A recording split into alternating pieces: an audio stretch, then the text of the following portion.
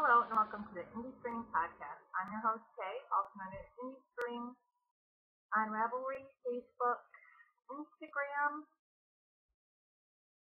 email. I think that's about it. I try to be really into technology and do, all the Twitters.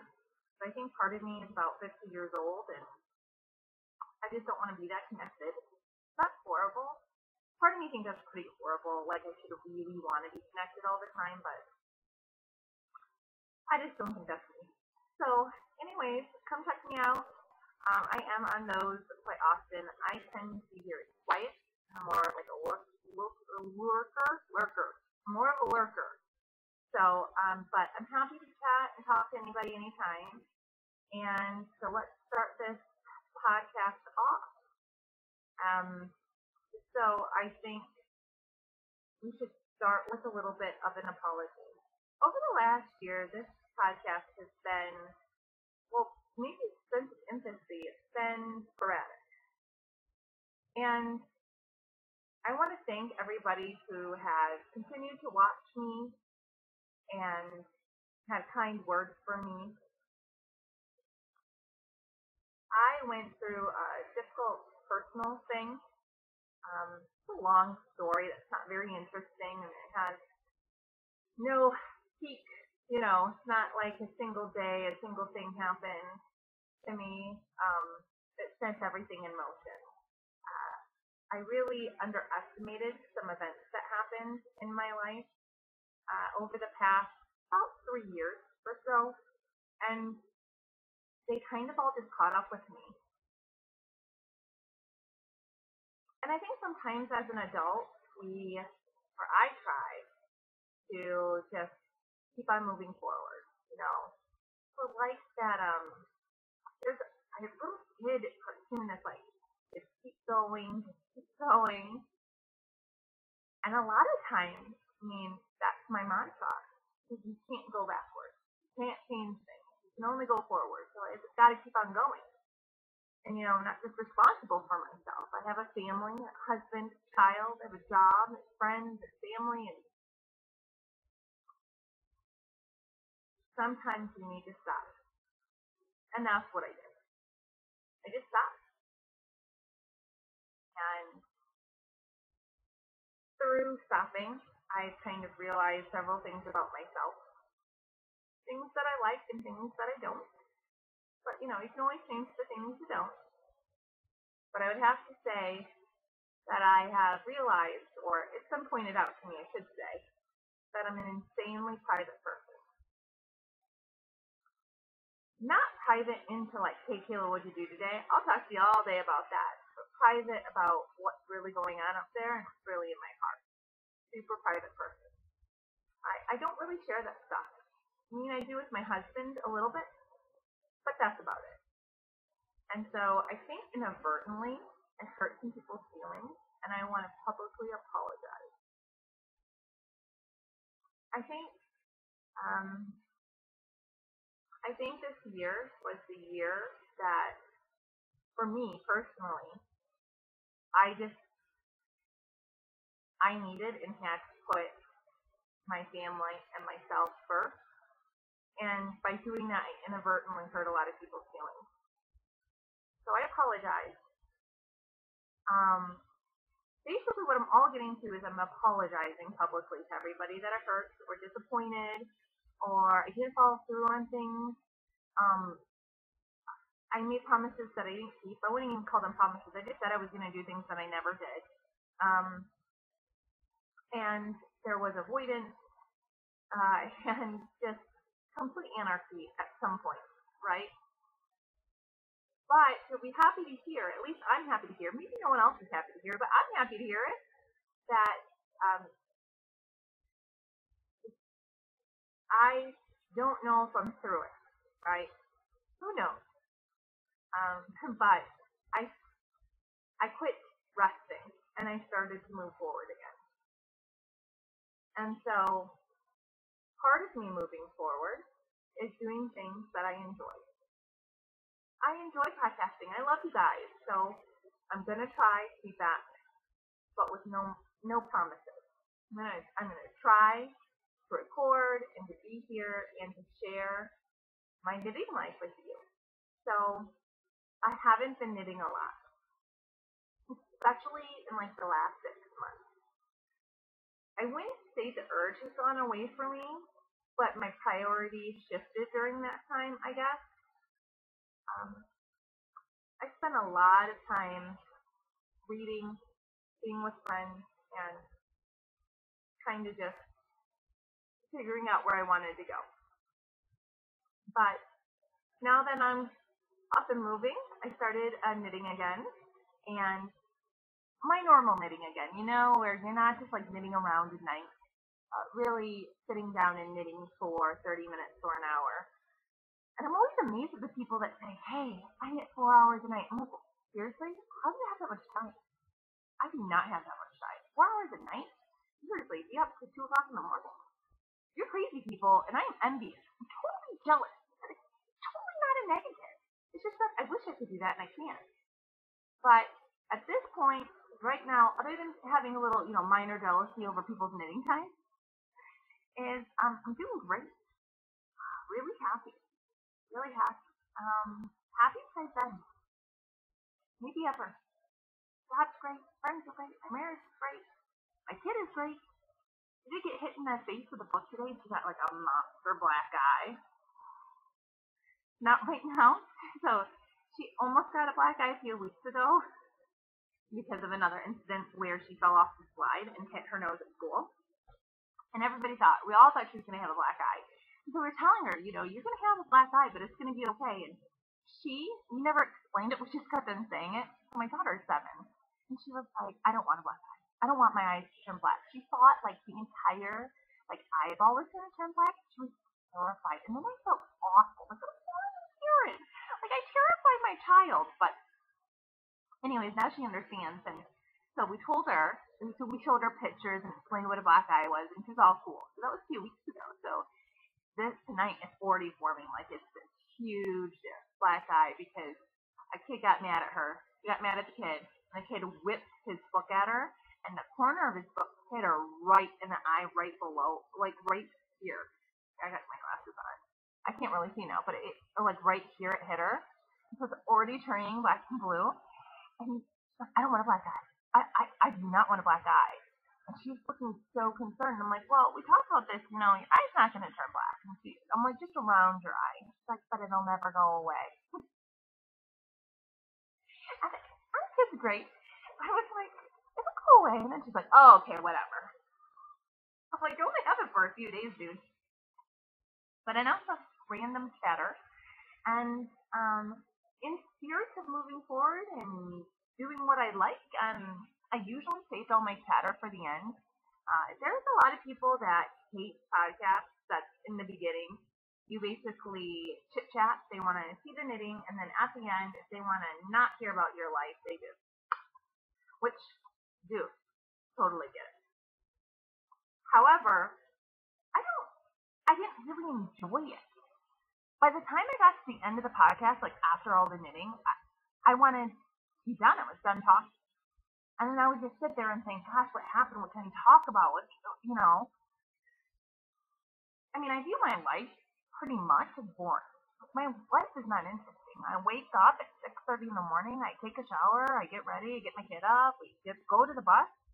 He gets on the bus and goes to school. I go to work. I come home. I make dinner. We do homework. I clean it up. She takes a bath. I get her ready for bed. I read her story. She gets in bed. I go downstairs. I usually clean up a little bit and then watch one show with my husband and go to bed. I mean, like, seriously, it is the American boring dream. I love it. I love it. Not complaining. I love it. But what is there to talk about?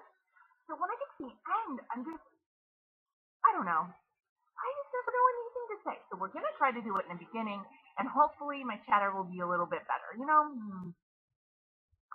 Bear with me. Like you've always done.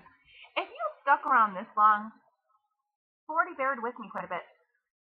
And I thank you for that. Thank you. Okay. So I haven't been knitting very much. However, I have been knitting.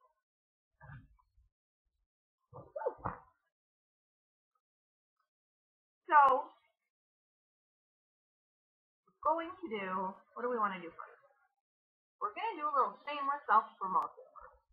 Can people leave that to the end? And the whole time, the whole show, I'm just agonizing over, you know, if I should say something, what I should say. I really, I really hate putting myself out there mostly. I mean, I like to talk about myself and talk about my knitting, but like indie string itself is like a huge push to me to put myself out there and try to do something. And I hate failure. Hate it. Oh God, I hate it. I avoid it. Oh, anything I can do to avoid failure. I mean, I'm an overachiever because I hate failure so much. Not because I really love achieving. Like I get a sense of accomplishment and fulfills me. You know, some people like they achieve and they get this, euphoric high. No, no, it's all an avoidance of failure. I hate feeling like a failure. Who likes feeling like a failure? So instead, I just choose the path of avoidance, which is half my problem in life. I guess if I have like a total flaw, it totally is avoided, and I'm okay with it. I mean, I got to get better at it, and I will. But so we're gonna try to do a little chatter, then a little shameless self promotion, and then we'll get into the really good stuff, which is what I've been cranking out. So my mom, yes, yesterday, no, like last week, sent me some awesome yarn, which is indie string. Imagine that. She sent me indie string. So the yarn is dyed in Michigan by my parents. In the beginning, I did all the dye recipes, but now my mom has done several of them. She's done a really good job, super good job. So we had some quality issues with this stain. It got a tiny, like a dab of a rust spot on it from some of our equipment. That this is the first and only stain it ever happened with, and we removed that equipment and are doing a different technique to eliminate that possibility in the future. But anyways, this is the color River Mist, and it's a real shame because it's looking very blue. Like it's looking sky blue, and it's like a turquoise, like a really light, beautiful turquoise blue almost. Looks like it's my mom's favorite color. So that's no shocking. It's a semi-solid for sure, but very subtle semi-solid. It really, actually, I do really like it. Let's open her up. And so this is available on the site right now. The other skeins that had no issues. And so, let's see. So, a great solid. By the way, um, that thing right there wasn't a knot, it's just a kink. I really, really don't like knitting on a thing of yarn and getting a knot. I know industry standard is 3 knots per skein. I know. I hate it. I really, really dislike it. And there are some dyers that regularly have knots. Now, 1 knot I don't really mind. Like I've had skeins where I have 2 and 3 knots, which is industry standard, but it's annoying. Like I lose that yardage because I can't knit the knot in. So I'm losing yardage every time, and it's a pain. It means I have more ends to weave in. It means that I have to finagle it basically.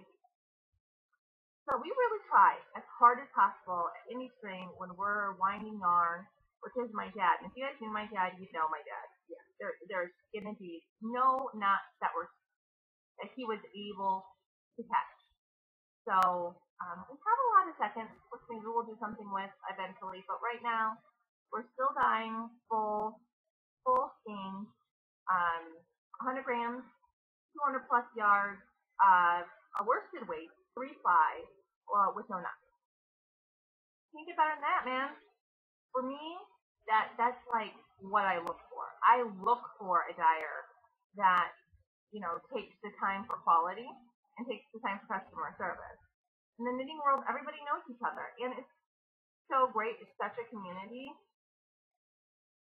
So I was raised to believe that we treat everybody and we do everything like we would do ourselves. This is what I do myself. So this is, and she just sent me a skein. I believe this is beach ball. So this is that. It doesn't have a tag on it. There's two that are really, really similar in color. But anyways, I think what I'm going to do is I'm going to take them, and the variegated colorway has quite a bit of like a turquoise in it. And so with the turquoise based blue, I'm going to do some kind of striking project. And fair warning, I can hear my kid right now, so who knows? Might be interrupted. Alright, so let's get into knitting, fools. I have no idea what I showed you guys last. So I pulled a whole bunch of things, and if I showed you it before, I'm sorry. Gonna see it again, right? Okay. So I mostly knit this pattern for my dog, which is basically like a long sweater. She's 7, and it probably will hit her right about mid-thigh, I think, which is right where I wanted it. It's starting to get colder here, so I'm excited that I can finish this up and weave it in. It has been blocked, and the front and the back are very similar. The only difference in the front and the back are the pockets. This is what I have to say about this pattern. The only thing that I would change if I ever knit this again, and I might. It's an easy pattern. It's good. I think it's super, super cute. The pocket placement does not change dependent on the size. It's always the same. So I knit a pretty big size. I knit like a 10, I think, and the placement of the pocket is quite close to the center. Okay.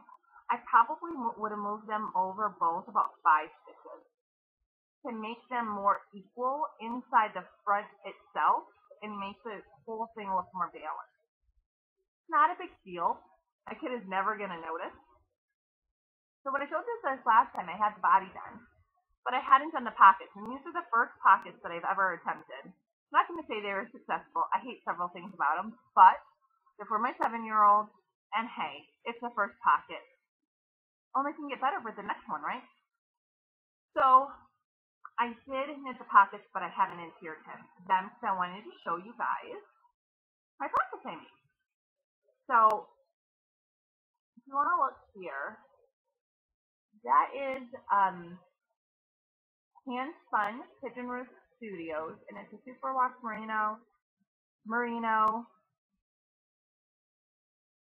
silk blend. Sorry, something was buzzing. And I thought the color scheme of it went really well with this peachy brownie pink color. And the main color and yarn of this is a Madeline Tosh Vintage. So I bought the Madeline Tosh Vintage, I think when I was pregnant, so 8 years ago, to knit something for my daughter. Hey, 8 years later, still good. Such a great thing about yarn. It doesn't expire. Okay, so the next thing I've knitted on lately. This is the stuff that I've knitted on probably in the last few weeks. So during last year, no, right? Gosh, it'll get better. And I think my scattered knitting is really like a reflection of myself. At a certain time of my life, when I started knitting, or I was about first 6 years, single project diva. Man, I pick up something, I finish it, I block it, weave in the end, and as it was blocking, I would start my next project.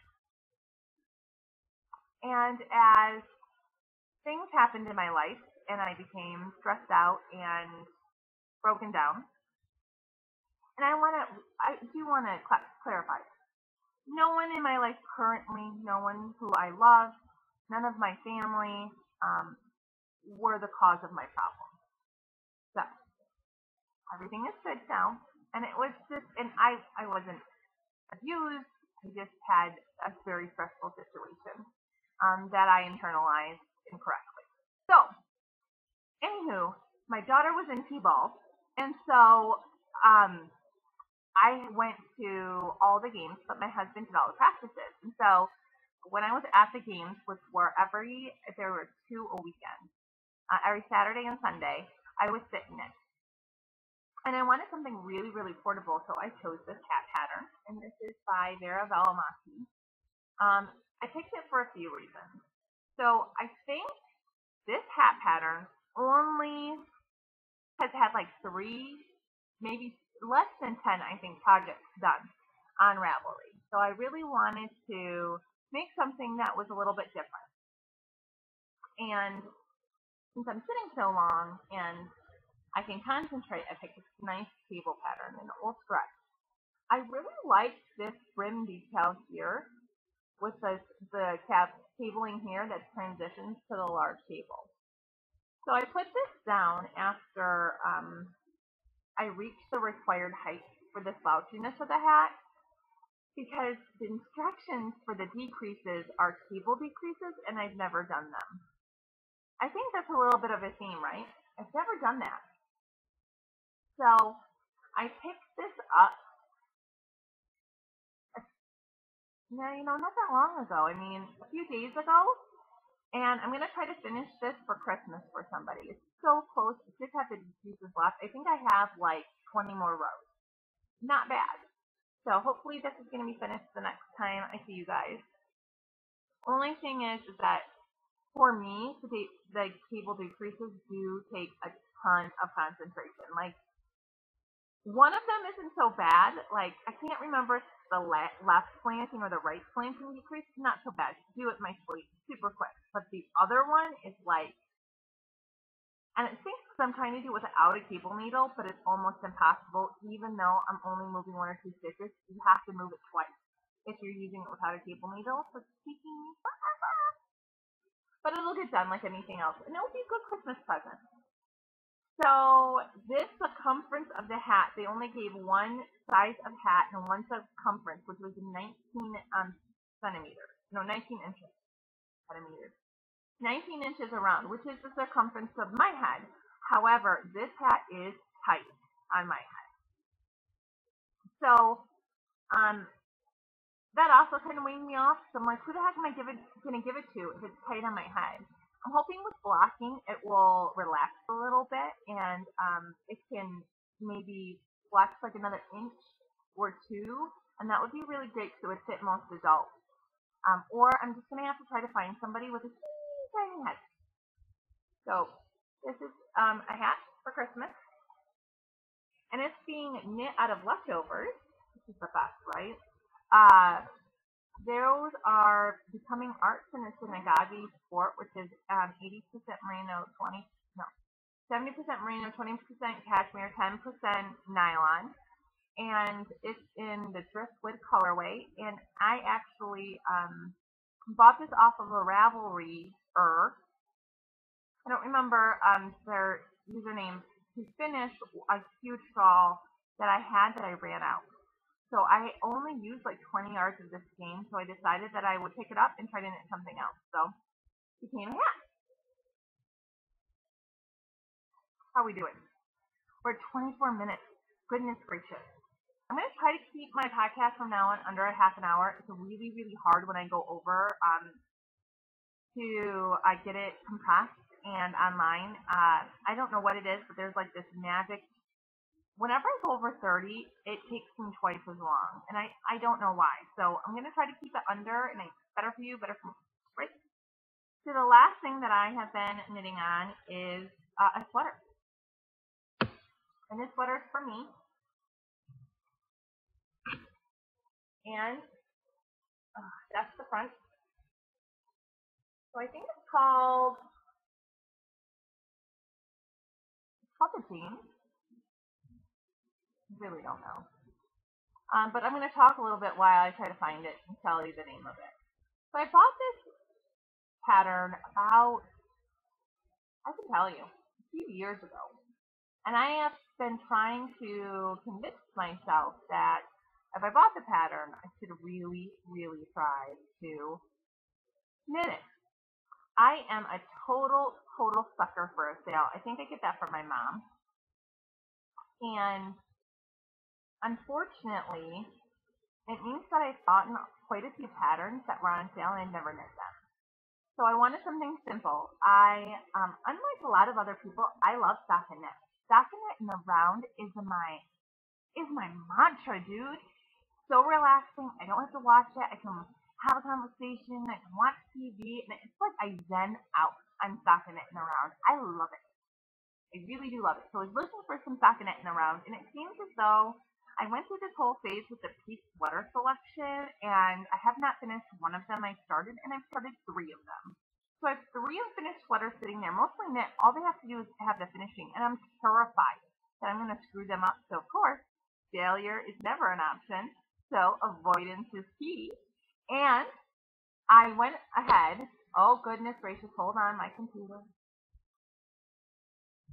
Okay, sorry. I wanted to restart. Gotta stop that action. So I looked for something and I looked in my K patterns and it's this sweater, which is the James. And I think it's by, is that Amy Miller? Yes, by Amy Miller. And I had this yarn for, I don't know, at least 5 years. So this is Madeline Tosh Sport, just a merino blend. Um, and a few good things about this is knitting around. Good for me. It means I might actually finish it. The second thing for it is that it's a scoop neck, which is achieved by short row shaping, and I haven't done that before, and I really like it. I like scoop necks on me or V-necks much better than boat necks.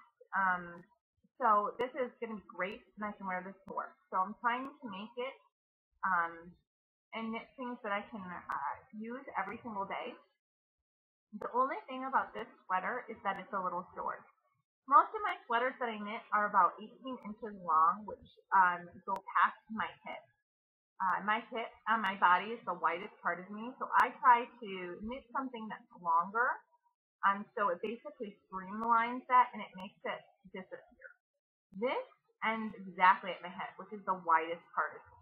So why am I knitting it and not planning on knitting it longer? And the reason why is that photo is a little bit misconceiving when you're looking at her straight on. The actual schematic is that it's almost like an A-line. It goes out the sweater. You're consistently, after the bust, increasing to get a very nice A-line. And so that's really great, but it's a lot of volume on my bottom half, which is not my smaller half. Although it's getting smaller, we're pecking away at that sucker. And so, but what I do every single day, and I learned from my sister, is that I wear a tank top every day. Every day. I don't care how warm it is. I wear a tank top. And the reason why is when I wear a tank top, it's magical. Everything just moves kind of out. My clothes don't cling to me. They have movement. They look much more flattering on me than if I don't. So I'm going to plan on wearing this with a tank top that's longer. And you can kind of see the tank top. The tank top will be next to my body. And then with this sweater being A-line and flowy out, you'll see the contrast when you're actually in person, and it will appear to make me smaller than I am. This is an optical illusion. I can't say it. It's in my head. You can do that. So my husband said to me tonight that I'm uber scatterbrained, and I am. And I very much apologize because I feel like I'm just going on tangent. But I think it's because I'm super busy at work, and all day is like this for me at work. All day. So, the place I work is fantastic. I love it. I have no complaints. Like my job. Like who I work with. You know, it's a job, and you don't love everybody that you work with, and nothing is ever perfect. But for me, this is this is a really good place to be right now. But we're entering busy season, and my boss is gone a lot, so she forwarded her phone to me, which is fine. She always does it. And then another coworker was gone, and they forwarded their phone to me. So I had two of the main people who deal with customer service, other than myself. So there's three of us that deal with customer service on the phone and via email. And I had all three of our phone calls. Plus, I have a heap of my own work that I have to do, and it wasn't really stressful. It was just chaotic. And I can't seem tonight to settle down yet, but I will eventually. Promise. Which my husband will make me settle down, so that's what that is. Alright, so there's still lots to show you in this basket. I'm not even halfway through, but what I'm going to go ahead and do are two things. I'm going to put a marker in this so you guys can see how much I knit this week. Hopefully, we'll be impressed, but no promises. And, that just means there's tons more to show you next time. I did finish, well, I'll tell you what we can look at next time. I finished two shawls. I found an old shawl that I think I showed you guys like years ago, but I never finished it. Finished now. And a sweater. Another sweater that's for my sister for Christmas. And it is a lot of the way done. A lot. And a cowl that I grabbed some yarn and needles and set off and made all my own. Which that's the first thing I've ever just made. Can you believe it? I can't believe it's been knitting a long time. I think it's my, failure thing. I don't ever want to rip back. And I never just want to pick it up and just like try something else. But I'm slowly getting over it. And this was a major success. So it's kind of spurred me for the reality that I can figure it out. I mean, I've been knitting for like 10 years. I can figure it out. Okay.